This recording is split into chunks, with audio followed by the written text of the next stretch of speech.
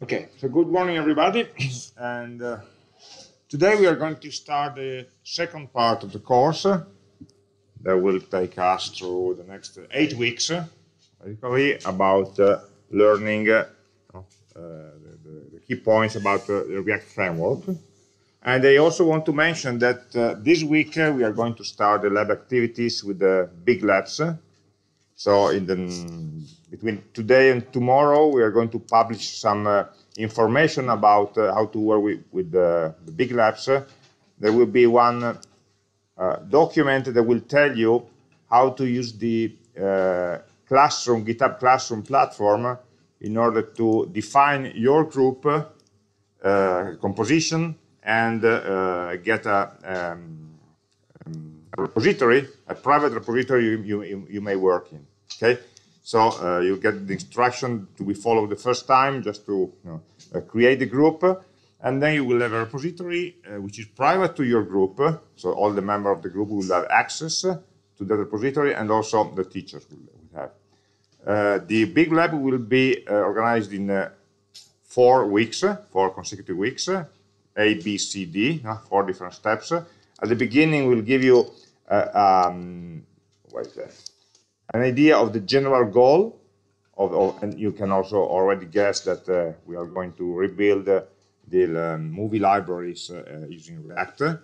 And so we already know the general goal of the first big lab, of the first 4 weeks. But then every week, we'll give you a more detailed instruction for the first week, 1A, second week, 1B, and so on. Okay, so you'll have one general instruction for logging in, one general specification of the whole application, and then every week the steps that you should accomplish every week. The submission will be only at the end.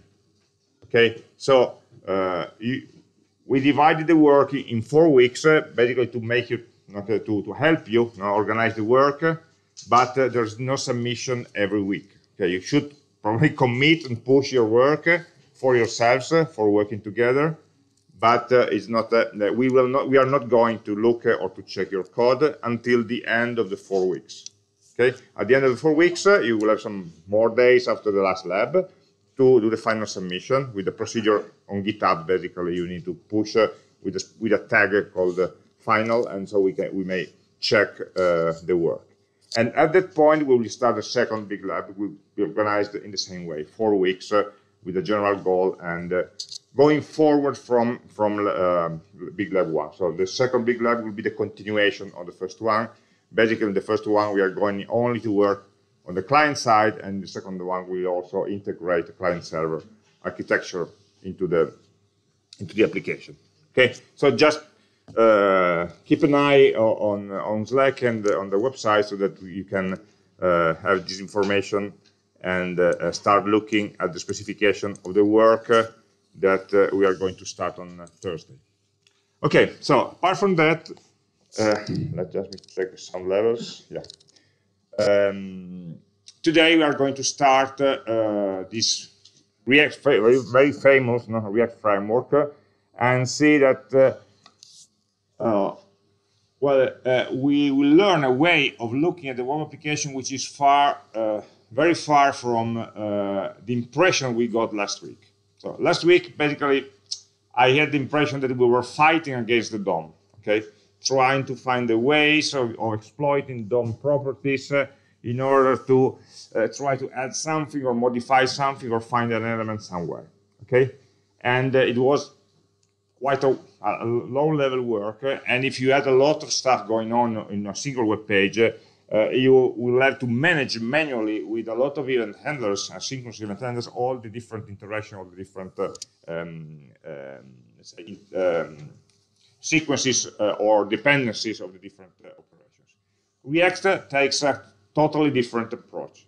Okay, we are learning that because one of the 2 or 3 major frameworks today on the landscape, on the web landscape, is not the only one. The idea here is that with the knowledge ground knowledge that we already have on JavaScript, it would be easy to learn any new framework. We'll see only this one, but you know that if tomorrow you need a different one, you will have already the basis for understanding that. Okay. Basically, all these frameworks give you a simplified programming model, but of course, a good understanding of JavaScript will help you understand what is happening really under the hood. And we are, well, maybe lucky, maybe not, that the newest version of React, version 18, was just published on March 29. So we are riding actually the newest version. This is good because, okay, it's well in sync with our course. It will also bear some risks because, of course, maybe it's something will not, and we'll see in a moment. There will be a warning that it's supposed to go away when all the dependent packages are being updated, but right now we are still in a small transitioning phase. It's a stable version, so we are not riding on alpha version or whatever, but just be aware that we are on the edge of the latest versions. It will be very difficult to work with a previous version because all the automated tools always try to pull the latest one. Okay, why do we need a framework? Because we don't want to fight with JavaScript and with the DOM every time.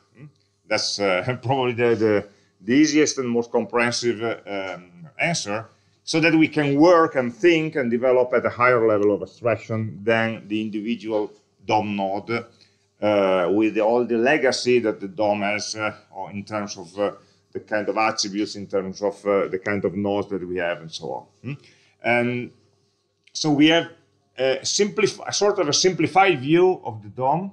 We are seeing the web page in a way that, okay, it's more understandable. It has less special cases than all the different DOM nodes. And also, we have a cleaner and different programming paradigm, programming style. Right now, in JavaScript, we know that JavaScript should be mostly used in a functional and asynchronous way, but we are also writing a lot of sequential code. And so it's just up to us not to choose the programming style. With a framework, we usually tend to adopt the style that is not imposed but strongly suggested by the framework. We need to follow some additional rules. Okay, the frameworks wants to play nice with you if you play nice with the framework. So we have extra rules to follow so that the framework will help us reaching the results in an easier way. The rule also, here is don't fight the framework. Okay, if there is something that you want to do in a way and you see that it's difficult, don't try to find workarounds because probably there will be a different way of doing the same thing within the logic, within the thinking of the framework. So, and especially about the state management and the event management, there will be very strict rules that in the end will simplify a lot our work. So, if we want to learn React, there is no better starting point than the official documentation. We have on this React.js website, which is here, basically opened here before. We have a very, say, ample and wide documentation section with the definition of the concept. We will mostly follow this order, more or less, and with the different concepts described in sequence, or with tutorials where you may, and in a hands-on way, try the different features of React. But it's also worth to mention that the whole documentation is being redone in a much cleaner and much deeper way in this website, beta.reactjs.org. So they are rebuilding all the documentation from scratch, and I can say that the new documentation is very good. The only problem is that it's still incomplete, so some information is not there yet. But for the information which is already there, it's much simpler, much cleaner, much more modern, because it's being rewritten right now. So this year or last year, so they started only last year to redraw it, and they also are trying to, after years of experience, they know which which programming patterns work better and are more suitable, so they also give you some more practical suggestions, okay? And on the modern features of React. While the official documentation is still a bit, say, old, it's updated, of course, to the features of React, but the way they explain things and the way they propose you to do things is a bit, it's the old way of doing stuff. We'll see in a moment what it means. Okay, of course, there are also books if you want, some real books or some open, free books that are available online. There's really a lot of documentation. There are two official browser extensions called the React Developer Tools, one for Chrome and the other for Firefox. So that will extend the functionalities of the developer tools inside the browsers with a new tab which we can use to inspect actually the React components. And we'll see how it works. So that's the ecosystem. How do we think in React? React is, I can summarize that in two keywords. It's declarative and functional. Declarative means that we tend to describe how we want the interface to look like. Okay, so we are in a given point in time, we want to describe what is the content of a web page.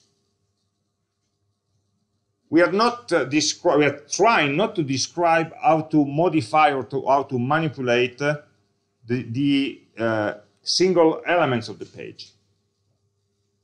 So while normally you would think about the transitions, so the web pages are given context, I need to change that element, I need to add that element, I need to manage this animation or add this content in traditional JavaScript programming. In React, we are thinking, okay, right now the page has this content, and since some information has changed, now the new page will have, or the same page will have a different content. So you focus on the result and not on how to reach the result. That will be the work of the framework, to modify, transform the page from a first content to a second content, from an initial to a modified content.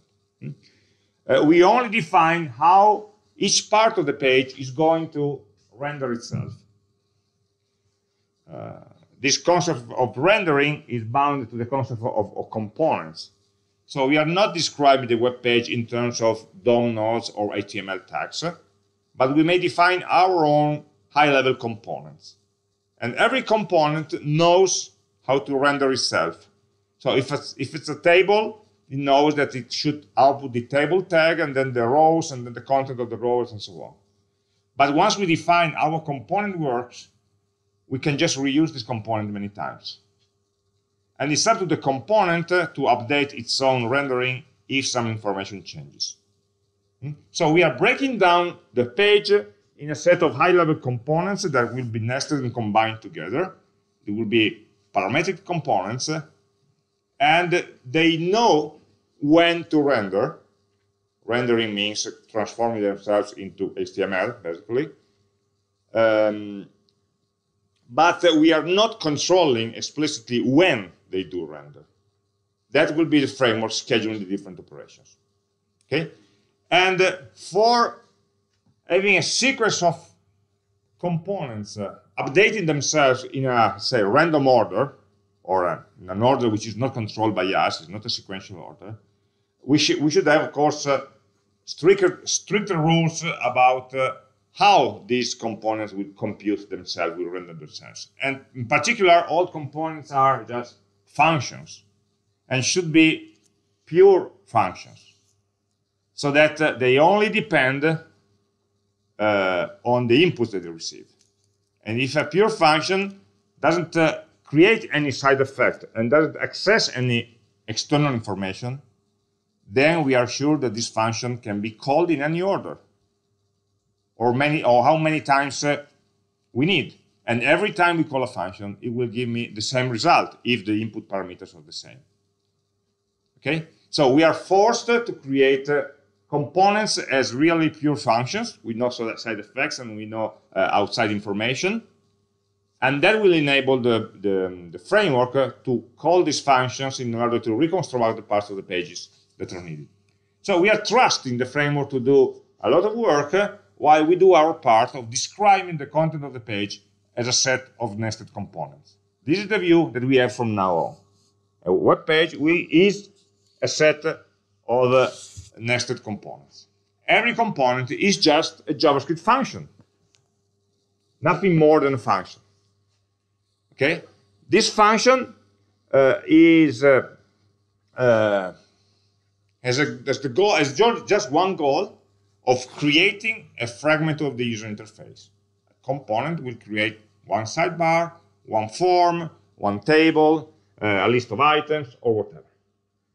Imagine different parts of the page have different contents, and every part will be generated by a different component, which only needs to care and to focus about that part of the page. In general, the content of a portion of or a fragment of the page only depends on two objects, two sets of information: state and properties. Props is a shortcut from properties in the whole React speaking. Okay? Properties are the inputs to the component. So a component may have some, of course, any function may have some input parameters, and these are called properties in React speak. So in function speak, we say a function has a list of arguments. In React, we are saying that a component receives a set of properties, which are just input parameters. Okay? And the component should render its own interface only by looking at the properties that it receives. This is true for the vast majority of components. Then there are some components that need to have an internal state. Maybe a toggle button that may be selected or deselected. And the knowledge whether it's selected or not lies within the component. And so it should be rendered in a different way according to the selection state. So in a way, this function should remember something about its internal state. So some components also have some state information, which is strictly managed. So it's not any global variable that we can access and modify. It's strictly managed within the framework rules. And there's a strict visibility rules and strict updating rules for this state. Okay? So these are functions that may remember some part of state managed with a specific function call. We discuss about state next week, basically. But for a given value of the state and for a given value of the properties, the component should assume that properties and state are like constant values and should always produce the same output fragment with the same input values. Okay, so if I bring a component with the same state as it was before and I pass it the same properties, I should guarantee that the function will return exactly the same result. And this result will be a fragment of HTML, basically. So inside the component, all the properties are read-only, and the state is to be treated as a read-only variable, except when we want to change it, there are some function calls that will schedule an asynchronous change to the state. So we are scheduling a state change. It means that locally we cannot modify it. It's just something that we can use, and if we need to change it, we can ask the framework to change it afterwards. But first we need to render the current version of the component. And we ask the framework, okay, but then we need to change it. So this is all managed. So with these notions, both property and state in the execution of a function are to be treated as constants, And that is what makes the function pure. So that the function only has access to some properties, to some states that they can modify. They can be modified. They are read-only. They are to be treated as immutable. The function cannot access any external, should not access any external information. Therefore, if I call the function 3 times in a row, it will always give me the same result. And by the way, in development mode, React is actively checking this property. So not always, but very often when React is trying to render a component, it calls my function twice in development mode, of course, not in production mode, and it will check that the output is the same. Otherwise, they will warn me, beware, your component is not pure, and so you have some problems.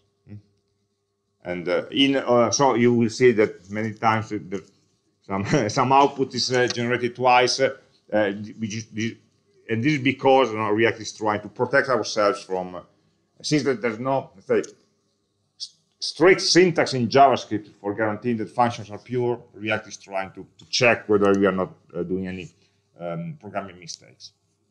And so our goal is just to design the components, and the application will be rendered, this is the word, every time something changes. The idea of React is that we describe a page as a set of components, as we said, and every time something changes, every time a property changes, and we'll see how they could change, or every time a state variable changes, all the page is rebuilt, is reconstructed. This is our mental model, okay? So imagine we have some code for generating a page. You change a bit, you modify a checkbox, or you type a key in a text box, and you are rebuilding the whole page. Just ideally, okay? So this is a very clean model. You are changing something in the inputs, and you're recomputing everything. And you are recomputing by calling functions that may not have any memory or any side effect from the previous iteration. So you know exactly what you are reconstructing. You don't have the risk of forgetting to update something, because you are not updating, you are rebuilding from scratch. Ideally. Of course, from the performance point of view, it doesn't work like this. Okay? What happens is that React knows which components need updating, and only calls the update on those. And even that, the component will generate some shadow representation of the DOM. They are not generating the real DOM. And React will try to match the new version of the DOM generated by the component with the actual version of the DOM of the page, and will do a diff, basically, of the two DOMs, the two trees, and will actually modify the real DOM only when actual changes happen. So if I'm rendering a component, changing some input, re-rendering from scratch the same component, and the new rendering only has one line more of text, I am actually rebuilding that, but the browser will only see the addition of the line. We are not really rebuilding the page. So there's a very clever difference checking algorithm inside React that will try to minimize the only real expensive operation here, which is updating the DOM in the browser. Because every time I touch the DOM, or the browser will refresh the page, will add the element. Everything else is just inside internal data structures. So it's very fast. It's just creating a tree of nodes, creating some objects, and so on. And then we throw it away. So we trust in React to know which components need to be updated, and to do the best to minimize the performance impact of rebuilding some part of the page. So we can stick with our very simplified model, where we may think the page is redrawn from scratch every time. So we need to start focusing or start thinking in a state-based model. With these input values, what should be the output? Okay? it would be difficult to fit in this model the actions of the user, because the action is a transition, and the React is static and declarative. We'll see that, of course, how it fits. But first, let's be clear on the general model. So basically, this is just a picture that explains that React is going to recreate from scratch this sort of virtual DOM, which is an internal data structure, and only computing differences and modify the real DOM nodes that, of course, live in the browser only when there are modifications. But this is not something that we should be aware or should care of. There are also other simplified say, versions. So we have a simplified notion of the DOM. We also have a simplified notion of the events of the browser. We didn't dig too much on the events last week, but if we start especially working with forms, in HTML there's a lot of details and quirks because every component, every form element behaves in a slightly different way just to make our lives funnier. But in this case, in React, they are redefining the events, so we are going to work with events that are similar to the DOM ones, but are more regular in structure, that are more easy to handle and to understand. And it also deals with all the browser incompatibilities or something like that. So the logic is very similar to what we have with the DOM, but we will never really touch the real DOM. We know it's there, but will be managed only by the library, only by the framework. What we see is a better version of the DOM itself. From the point of view of the code, React application starts with a call of a function, which is called render. All this rendering process, what does it do? It takes one part of a page, what is called a container node. So imagine you have an HTML page, okay? You pick one node, it would be a div, for example, and say, okay, this part of the, or could be also the body, but normally we choose an internal div. And we say, okay, this div will contain my application. This means that we are going to render a component inside that container. The container is still a DOM node, an old style DOM node. We will render a component inside that node. And usually that component will be the application component that will in turn contain other 95 components. All of them will be inserted into that element. And this is an example of a component. It's in particular, it's a very old style component. It's just a React element consisting of a H1 code. This syntax is a bit strange because it seems to mix JavaScript code with HTML code in the same, there's no quotes here. It's not a string. It's a syntax which is called JSX, which is very useful, and we'll get familiar with that. It's just a shortcut for writing with an HTML-like syntax a set of objects constructed. But everything works with this render that creates, expands these components into real nodes and mounts these nodes into the container. And from this moment on, the application will be managing this set of components. In version 18, this code is slightly different, but the old version is still supported. So there will be one transition because right now the tools for creating a new project are still generating this code, which is valid until the version 17 and is still supported in version 18, but the new suggested structure from version 18 will be this one. So probably in the next weeks there will be a minor update to some external tool that we use to create new projects that will also update this. That's the pull request which is being evaluated by the React team, and so we expect in a few days or weeks to transition from the previous version to the second one. We shouldn't care too much. So the logic is the same.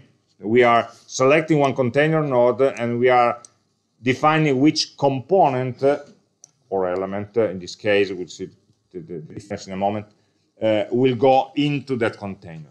We are just using some create route instead of having just an element in the render method, just a detail, okay? We will get a warning for that, but we shouldn't care too much about the difference. It doesn't make any difference to us. We only do this call once in the main component call. So usually this render call here on the root components or render on the React DOM class will be just in the skeleton of the project, but inside our components we don't need it. It's just a starting point. And what about this HTML into JavaScript? Thanks to a set of translators that are normally pre-configured in a React project, we may use a syntax which is similar to HTML, which is called JSX, inside any point, any expression inside our JavaScript code. So when we are writing expression, we can also open a tag and start writing there with some warnings on the syntax that we will see. And what happens is actually this is translated by the Babel tool with a set of rules while we are, say, running the application. On the fly, this code will be translated into a set of calls to some internal components or user-defined components in React. So when you write in div, actually what we are executing is the creation of a div node from the DOM library with some property ID equal to test, and this property is taken from the attribute of the div tag. So all this translation is transparent to us. We need to be aware that when we are writing this, we are just really writing JavaScript code to create a set of nested objects. Okay? The first parameter is a set of properties. The second parameter is a set of children to be added to the parent node. Instead of writing all this code or creating nested objects with braces inside braces inside braces, we have this much cleaner syntax that will be translated to JavaScript. So it's nothing new. It's just a shortcut for writing a set of function calls for creating nested objects. And the view of the page we have is something like this. We want to recreate a complete web page as a set of nested components. What we call the React application is just the top level component, the outermost container. It may generate some HTML code, or it may include some other components that will be described in their own functions that will be responsible for generating one part of the page and so on. So normally we have a deeply nested tree of components, and React will encourage us to break down the interface in many little components, not one big one that will manage half of the page, but breaking down into smaller components so that we can reuse the functionalities of the different parts of the page. Since these components are functions, may receive parameters, may be intelligent inside, so it would be very easy to create a component that may be used in similar ways also in different parts of the page. So we'll have a lot of components which are just a lot of functions that will call, indirectly, will call each other. Okay? And then there is one big call at the beginning of the render method that will start creating all these tree. And the render will be only at the top level component, and the others will be managed automatically. So the idea when creating a component in React is very simple. You just define a function. The name of the function will be the name of the component. And as a function, it should return a value. And this value should be the elements or the components that are correspond to the content of the component in the current state. So a blog post excerpt will expand into a div containing h1, a p, and a div. In this case, the content of the component are just plain or look like plain HTML nodes. Actually, they are not really DOM nodes because React is still adding some details on that, but it's not. Or it may also contain the calls, the reference to other components.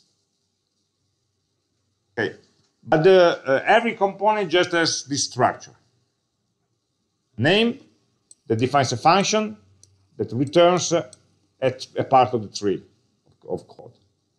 Of course, before returning, maybe the function may be some computations there, maybe to customize the result. In the right-hand part of the slides, in a dimmed, say, color, I reported another way of declaring component, which is using classes instead of functions. This was the original way. So the first versions of React asked you to define a component as a class with a render method that will return exactly the same code.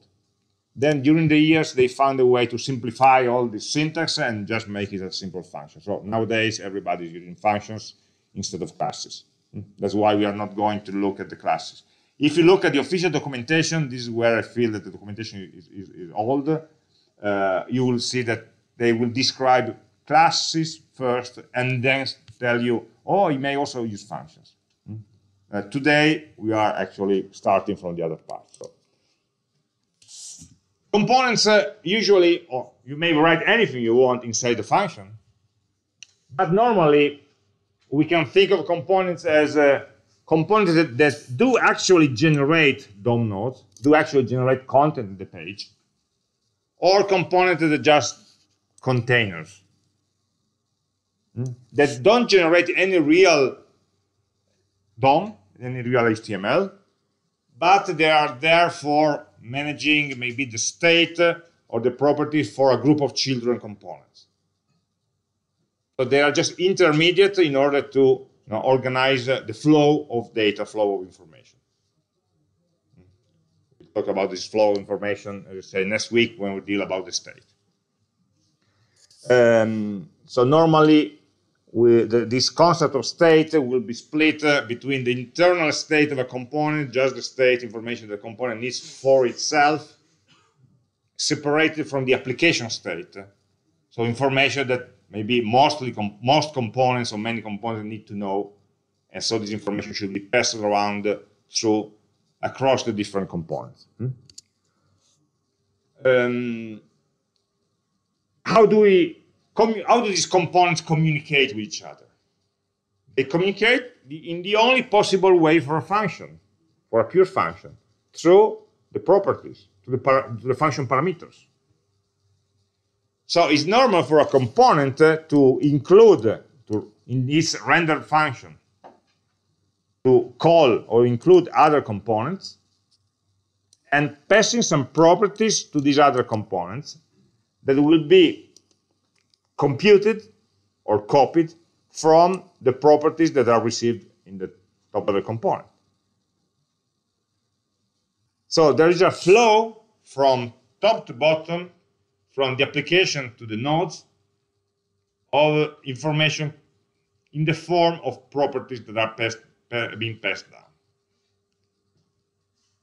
So the data flow is always from top to bottom. Even when we have a state, we may have some state in this component, but this state is not visible by any other component. So if you want a lower level component to know something about the state of a higher level component, this information must be passed through the properties as in form of a property, in form of a parameter, until the node needs to use it. Data flow is always in React top to bottom. Don't try to play tricks. If you need to modify, if a lower level component needs in a way to communicate with a higher level components, imagine here we have some state of the application, maybe the language. the application is currently shown in Italian, we want to switch to English. But the button for switching is down here. This will be the button that you need to press to change language. So this component here knows that some information belonging to that orange component up there needs to be changed. But we cannot change data or information upwards, only downwards. So what we will do, will be strange at the beginning, but then we'll get familiar with that, is that if this component wants its children to be able to change some of its internal state, this component will pass some callback functions down to the components, so that this component down there will be able to call a callback function defined in the higher component.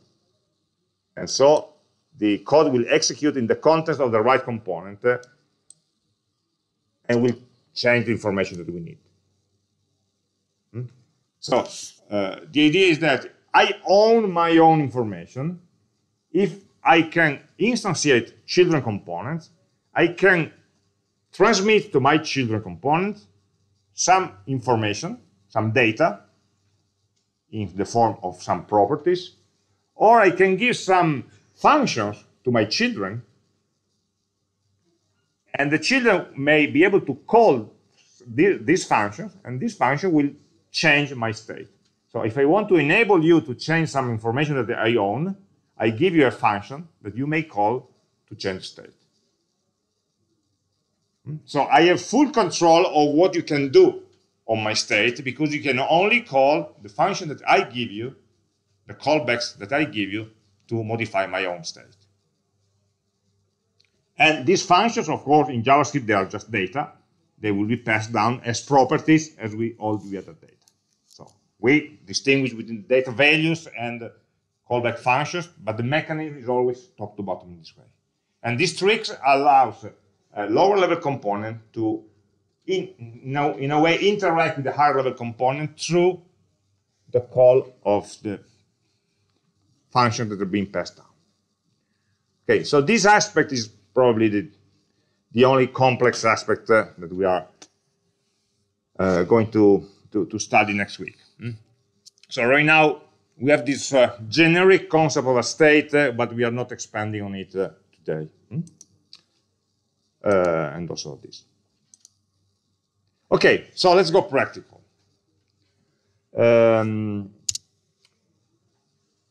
To create a React application, okay, we only have to call the render method there. And we need to import all the required libraries. And we need to configure the Babel translator in order to translate JSX into regular JavaScript. So there's a lot of scaffolding to do. There's a lot of packages to install and configure and so on. And usually we don't create React projects from scratch from an empty directory. There is a tool which is called Create React App that will configure an empty project for us. Okay, so creating a new project is just a matter of these 4 or 5 instructions. Let's do that. So in our repository week 6 for this week, we may create a new project, just maybe for trying, with this command npx. npx is a sort of is a command of the npm package. Instead of npm, we already use that for creating dependencies, for managing dependencies of a project. npx is downloading one package and running it immediately without saving it in our project. So it's sort of a run once script. And the script name is called Create React App. create React application, and we give it one parameter, which is the name of the application itself, demo.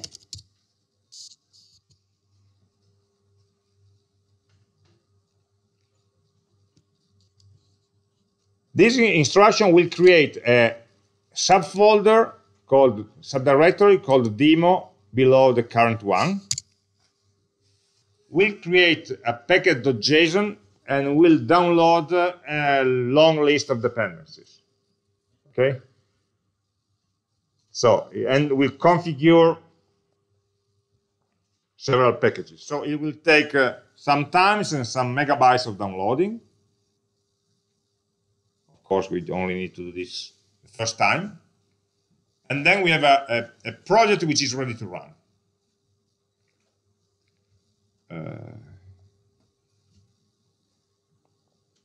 Of course, we need to wait until it's finished, and if we are doing the same thing at the same time, right now I can understand that the network is doing its best.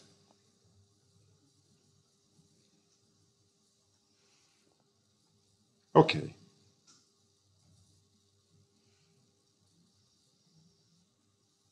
It's done. So inside our week 6, we have a demo directory that contains our project. We see that if we have a look at the package.json file, it's using some libraries that were already downloaded for us, and define some scripts that we may run for executing the program. The real application is split into two directories. We see the node modules here, with all the packages that have been downloaded in this time, in these 200 megabytes and so. Some of these modules are really needed for running the React application, and but most of them are just needed in development mode. Okay, so we see the dependencies are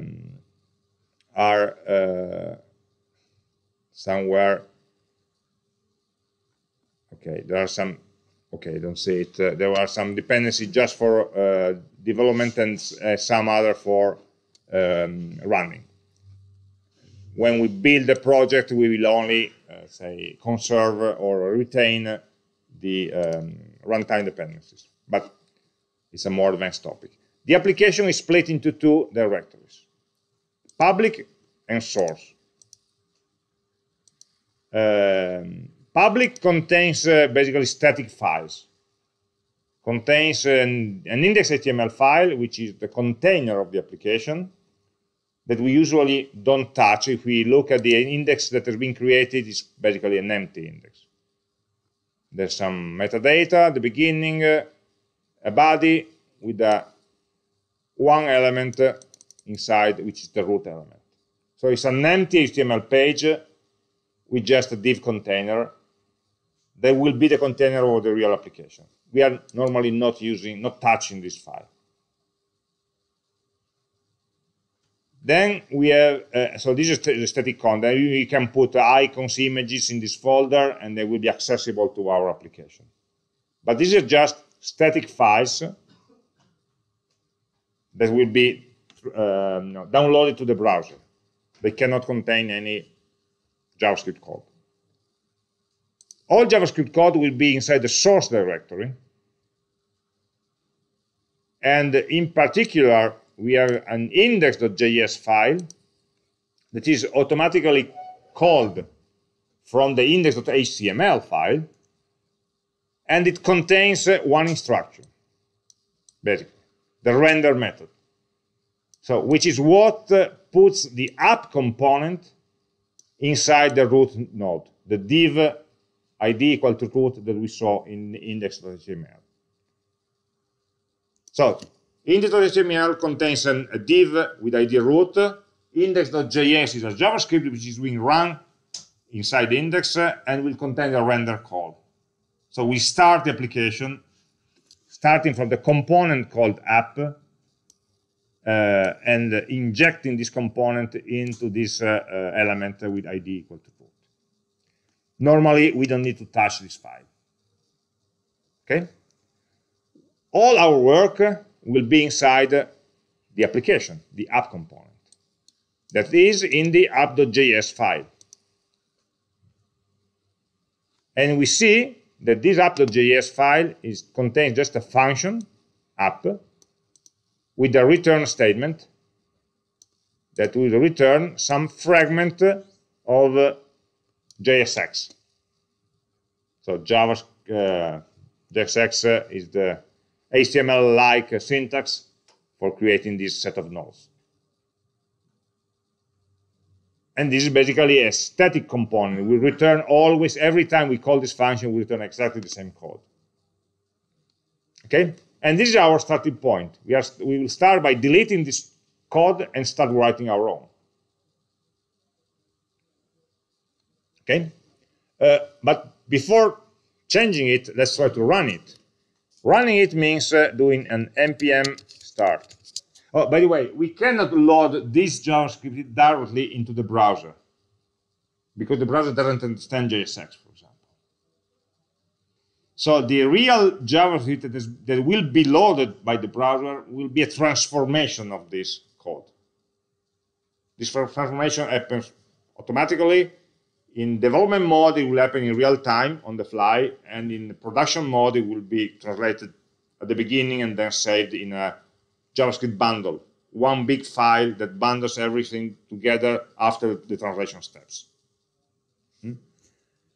We don't see any of that explicitly. npm start, no, sorry, npm, yeah. No, I must go into the demo, sorry, folder, and then I run npm start.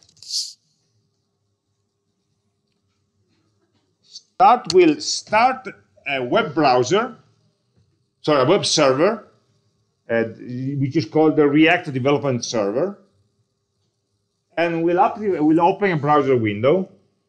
So the server, the React Development Server, usually runs on port 3000 on localhost by default. And so we are running this server. The server will start and transform all the JavaScript code into all this React code into the real JavaScript code, open the browser, and the server here keeps running. And there's a nice functionality of automatically updating the code. So whenever if the server is still running, whenever we modify some code there in JavaScript and we save it, the server notices that and updates the browser immediately. So we have a very fast development environment. Okay,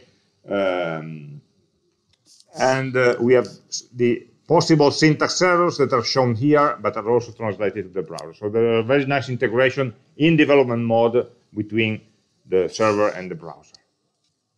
So this is the content of this app.js file. It's telling us if you edit app.js, save and reload, and see what happens. So this is just this logo, this image here. If you don't like this image, you just throw it away and save the file, and it's gone. What happened is that you updated the file, and the server noticed the change and informed the front-end application that something needs to be updated. Usually, we are running always with the inspector open, because the console will always keep an eye on the warning, on the errors on the console. In this case, if I reload this application, okay, I see a warning here. This warning, we shouldn't care about this specific warning because it's part of the transition from React 17 to 18. It's because Create React App still creates the skeleton of a React 17 project. It uses the older render function, the older render syntax. So we could modify it if we want into the index.js, but mostly we need not care. We know that in a couple of weeks, probably, Create React App will use the new syntax, but nothing else will change for us. But any other errors or warnings, usually are also shown in the console here. Okay, so maybe they're printed in the console of the server, but also transported and translated into the console of the browser. Okay, what can we do in this context? Well, we could try to experiment creating a different interface. Maybe we want to create a button to be pressed, okay, instead of just a title. So if I want to create a button, imagine we want to create 3 buttons into my page with different titles, with different contents. So we could do here a button, insert a button, element, and then a second one, and then the third one directly in the HTML code. But since I'm repeating some part of the page, it would be wiser to create one component that will render the button as I like it, and call this component 3 times. Okay? So let's get rid of most of the code here.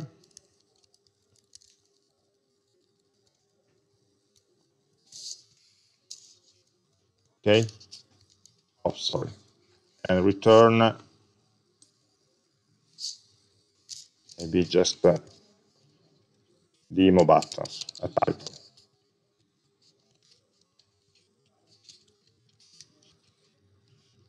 Let's see. Okay. Right now we have a very raw page.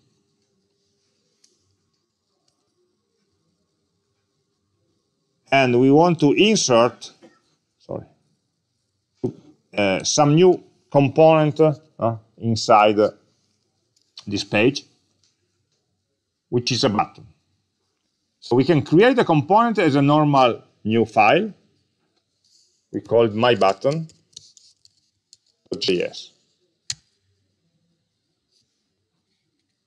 Define the component is as simple as defining a function. So function mybutton.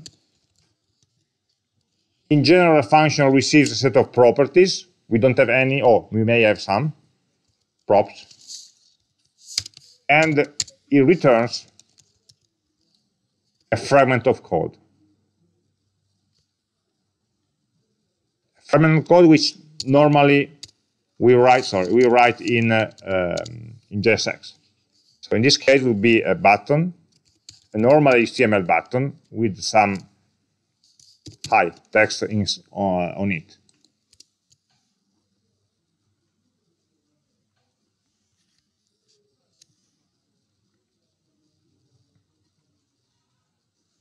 Okay, we can define the function with any of the syntax defining functions, so as an arrow, as an expression, as a function statement. I tend to write function statement because they are more visible, but they don't make any difference.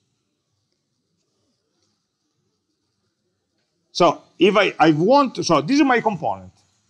It's already a full React component.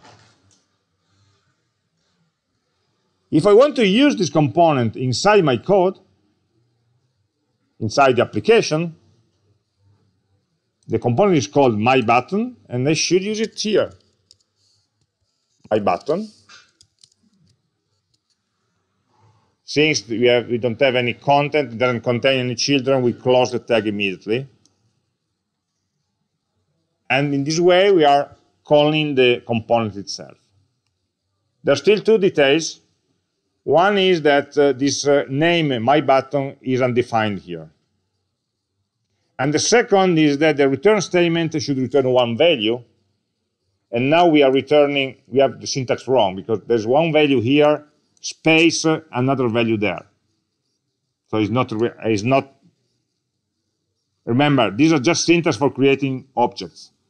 So it's like you were trying to return 1 object, A equal to 3, and followed by another object, B equal to 7, or whatever.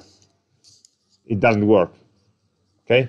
So we need to ensure that we are returning only 1 element. So if we need to return 2, we just wrap them into something, maybe a div.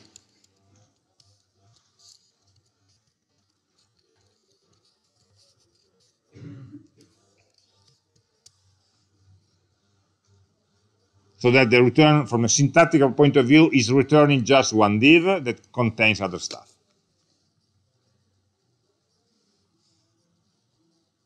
And then my button is not defined, and it's quite true, because it's not defined in this file. For enabling one function to access the variables or functions, the name defined in another module, we may use a mechanism for importing and exporting names across modules. So in the browser, we are not using the require syntax that we were used to in Node.js. We are using the standard syntax, which is based on the import and export statements. So this myButton.js should export the function myButton so that it may be used from outside the module. Otherwise, the name will be private to the module. If we are only exporting one name, we use we'll see some more details, but let's try to be practical. If we only have one name to export, it's the default export, default of the module, myButton. That's it. This tells that to everybody who is importing this module that they may access this function, this name, that happens to map to a function. And in the application, I need to import myButton from, the file myButton. So this was automatically completed by VS Code, but this is the import statement. Import a name from a module file. The modules normally, we may import names from library modules or from my own modules in my project. If they are in my project, usually we need the path, / in the current directory.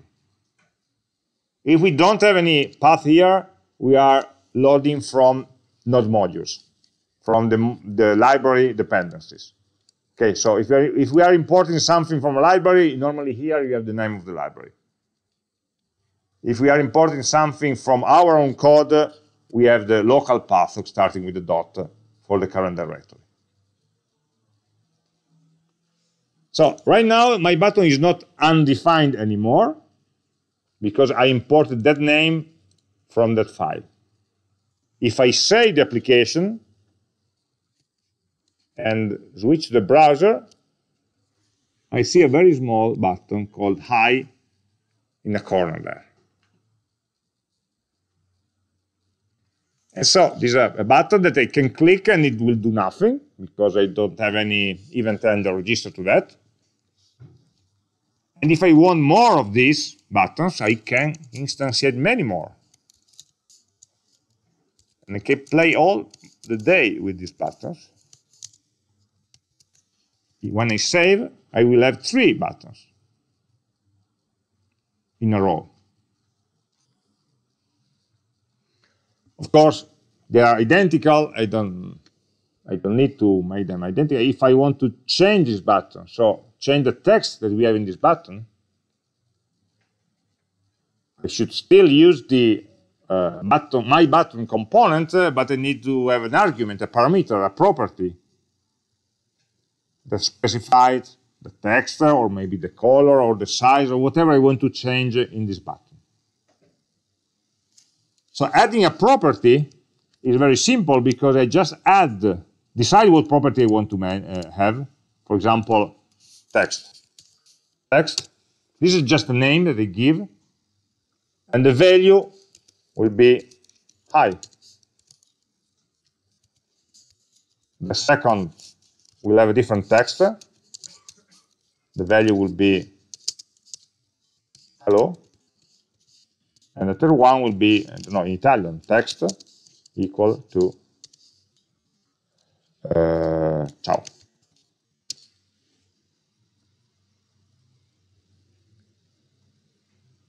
So passing a property to a component is as simple as setting an attribute into the JSX syntax of the component itself. Of course, when I set in this property, nothing changes yet, because we still have to instruct the button to use this information. And this information is available in the properties. So all the attributes, all the properties that we are passing to a component, they are available inside this props object. Props is an object that contains many properties according to what has been passed. So in this case, it's the message is in props.text.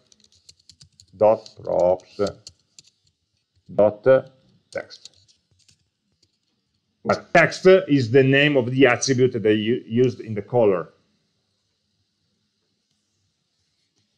And if we want to check it, we may add some login function. We are still not putting that into the button, okay? But if I save this, I should see that in the console that let's reload the application. Hi, hello, ciao.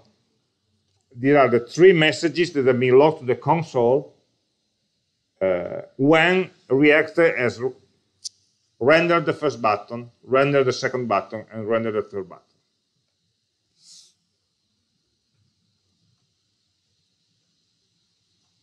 Okay. You see that they are printed twice because React is running in development mode, is running the component twice. We don't have control over when and how many times a component is rendered, as long as it's still returning the same information. Okay, of course we don't want to, except for debugging purposes, to write anything on the console, because this message should be inside the button. I can write message here, because that would be taken as a string content. Okay, like I had hi before, now I would print message in the button. I must have a syntax for specifying that a part of this JSX should contain the result of a JavaScript expression.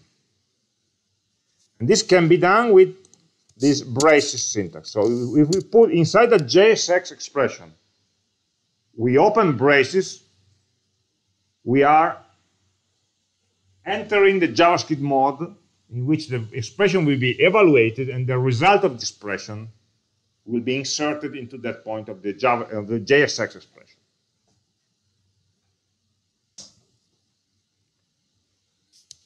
So if I save it, I see now that I have three buttons with different text on those. So the same component rendered in a different way according to the properties, to the props it just received.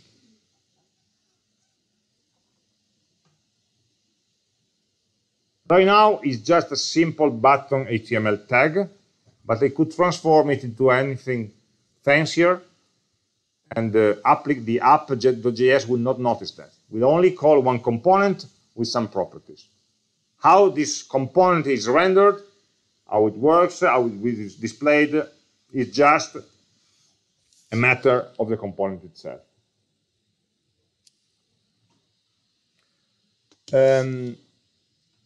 In the inspector, if we have installed the React Developer Tools, we have a new view, which is called Components, with the React icon, that will let me inspect the structure of the application from the point of view of components. Because, of course, this page is still an HTML page. This div, which was empty, is now filled with this content, because React is actually populating the DOM, of course. But seeing the DOM may be a low-level view if our components are complex, are doing a lot of stuff. So what we are seeing here is the end result of the execution of React. If we want to have a look on the structure of the application, we can go to the component view that will remember which components were part of the page. And for example, in this second button, it will tell me that this button has some properties text called hello, and is rendered by app, but it's father component. And where the call for that component is. So for every component in the inspector, we have some information about the properties, the state, when we have the state, and so on. And we can inspect at the high level, at the React level, what is going on. And it will give me the source inside my project code. App.js is not available in the browser because it's been transformed, we know. It's only available in our project, and it's telling us where. So we may both see and check the DOM for debugging the end result, but also see and debug the component tree. Every component, we know where it was called and which properties they were given to it. So this is the basic working. We can create any type of HTML structure with just this mechanism. The properties are useful for replicating a similar part of content with different values. So if we have our table with the exams, we can customize it with the different rows. So mostly we need to, the focus of this week is to reason on the general application structure and the flow of properties from top to bottom. This is a very simple example. We'll try to do a more complex example with our exercise with the exams course and try to move it into React. For doing that, we only need, so these slides are basically contain information that we already saw starting the project. Here we have a one-page summary of export and import statements, which we need to be able to split our project into several files. So if we have just one function or one name defined in a module, we just may export default, and we have the corresponding import statement. If a module file defines many different functions, you may have one single file in which you define 5 components, for example.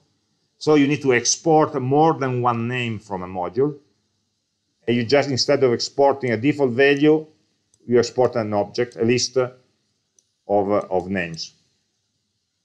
And of course, when you are importing, you specify in the braces which names you want to import. If not all of them, just only some of them. So you can export just one name or an object that contains as a properties a list of names. It's just a very simple syntax. Let's work.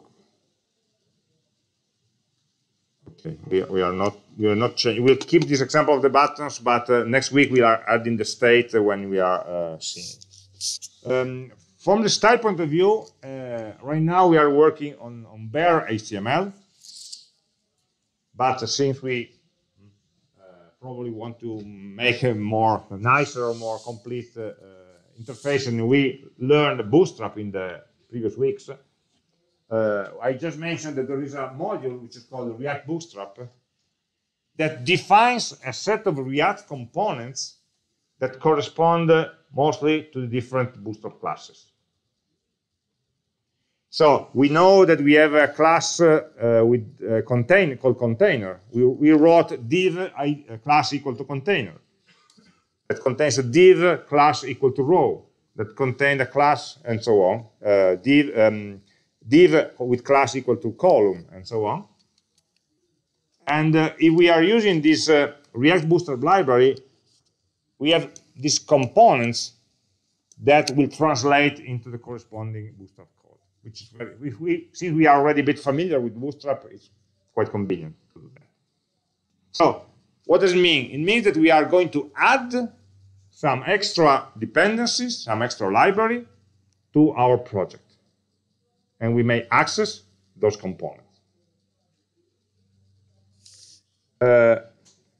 For doing that, we must install into our project two libraries. The first one is actually the React Bootstrap library that defines the React components. And the second Bootstrap is that the CSS for the Bootstrap library itself. So the React component, of course, will create a DOM component that will use the Bootstrap classes. It's just a convenience for us.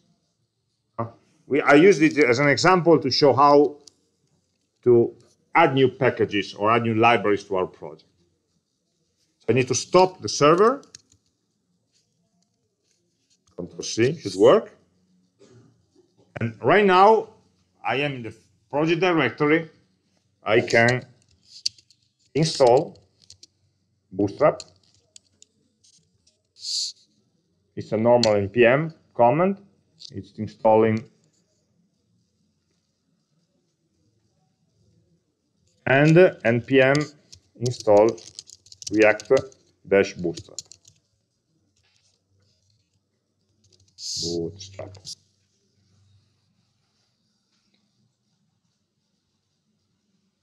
Okay, right now they are being added to the package.json and added to the downloaded into Node modules, so I can use them in my project. For example, instead of having a simple div here, I could use a container with two rows. For example, the first row is the title, and the second row will contain the buttons. So container / container, that is the component that corresponds to the Bootstrap container. Of course, it doesn't know the container name because I need to import it. Import container from React Bootstrap. So here we're seeing two details. One, importing from a library. You see there is no / because it will search. Since we are not given an explicit path, it will search inside Node modules. And since this library defines a lot of components, we are selecting only those components that we need. After a while, VS Code will understand the library that we are using in our project and will offer auto-completion, auto-importing of the components. But at the beginning, it doesn't know. So we need to, at the first time, we need to import it explicitly. Then it will understand. And so also in this container, following the Bootstrap structure of a page, I can have two rows and one column each. You see that when you wrote row, VS Code already understood that it can be imported from React Bootstrap. And so I can just say enter, and row has been added to the import statement. And this row may contain one column that is from React Bootstrap that contains just this title. And then we have a second row with one column that hosts my three buttons.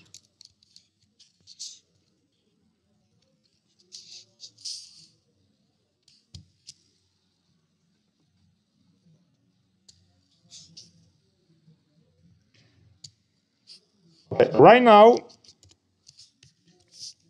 it doesn't do very much. if I wrote the application, sorry, it's not start, start, npm start.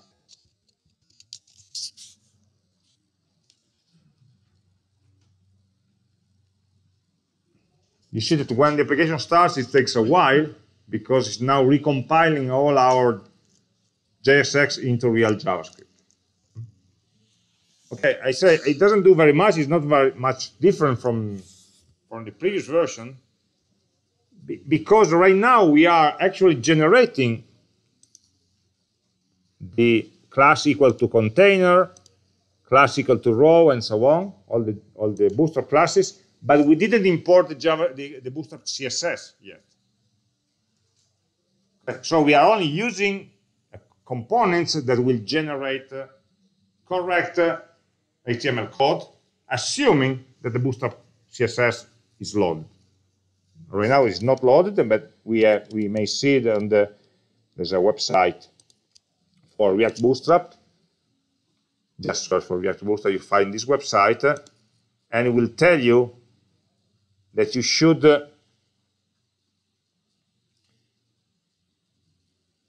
have this import statement here in your application so that the CSS files are loaded inside the browser.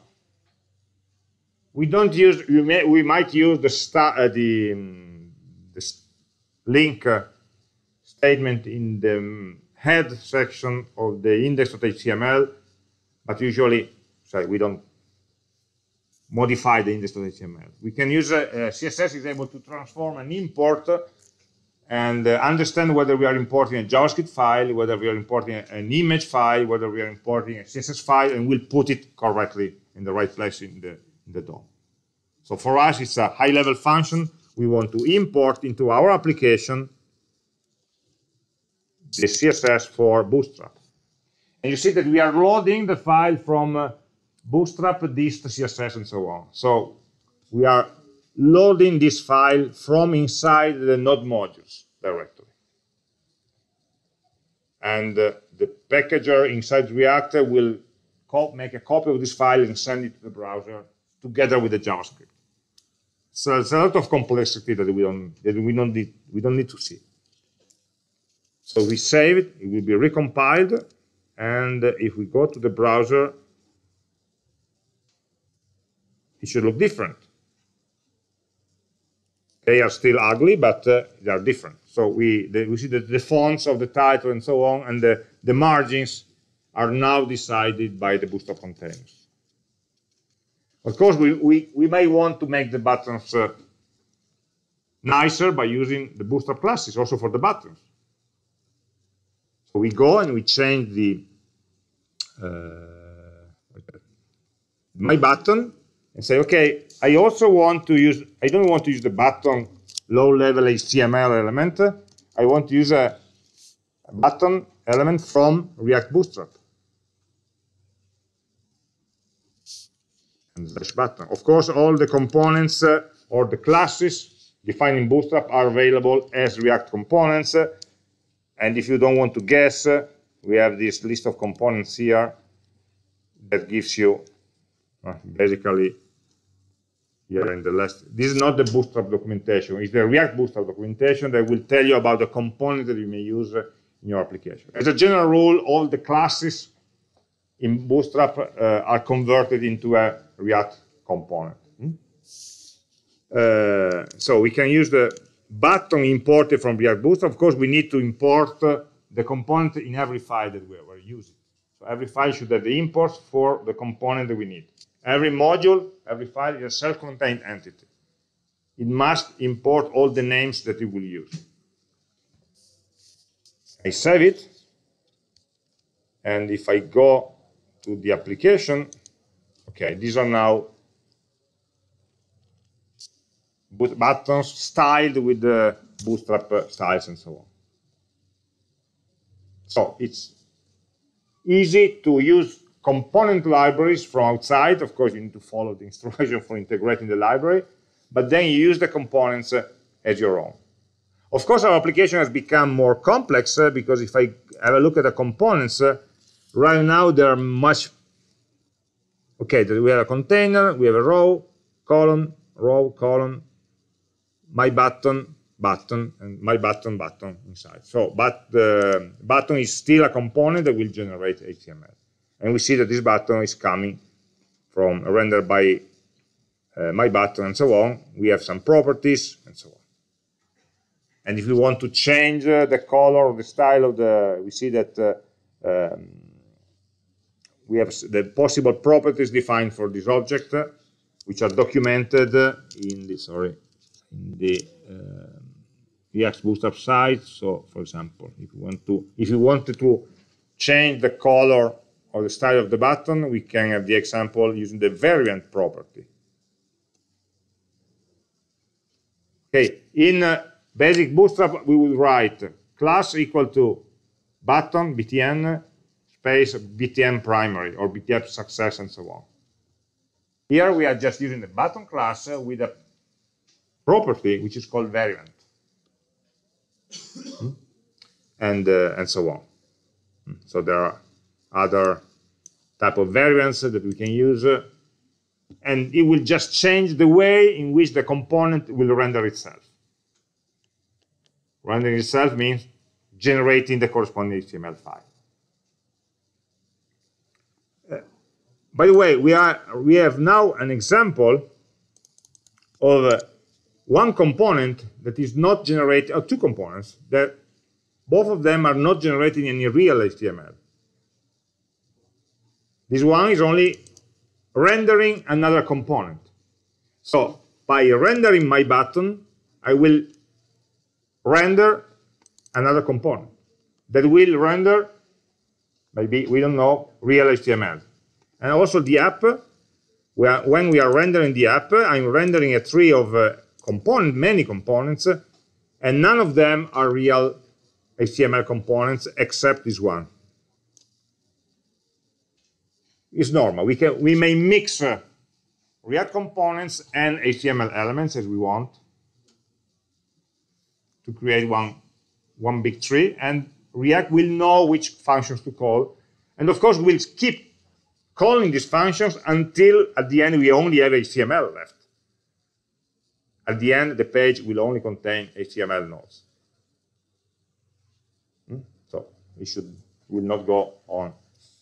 But normally, we have most of the code will be components that include, that render other components and so on, and change them properties in this way. Okay, still have a couple of details I want to mention. Or maybe we can stop now.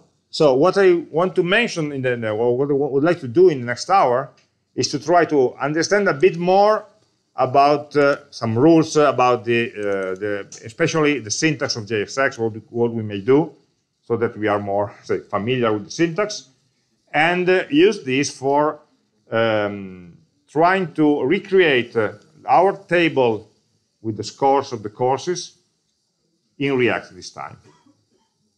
Okay, so we'll start from the same code where we have a JavaScript object that we take from the previous weeks, a JavaScript object containing all the information, and we use this information and try to understand how to transform that into properties that go to the right components. So this is what we are trying to do next hour.